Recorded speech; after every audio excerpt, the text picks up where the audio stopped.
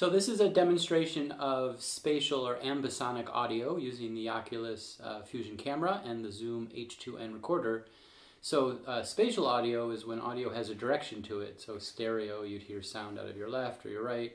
What makes ambisonic special is that if you heard a sound behind you, the sound would turn as you turn. So if you started to hear music, if you're looking at me, and all of a sudden you heard music behind you, you might turn around to see that music, and the sound would shift as you turned, and it would suddenly be in front of you. I was soaring ever higher, but I flew too high.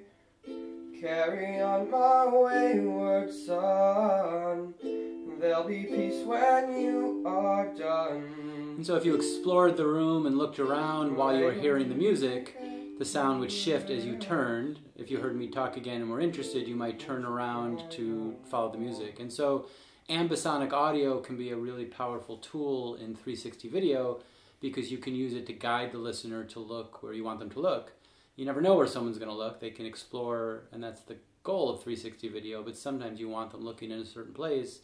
And this ambisonic audio tool can be a really powerful tool for guiding and leading your viewer to what you think is important inside of a 360 video story.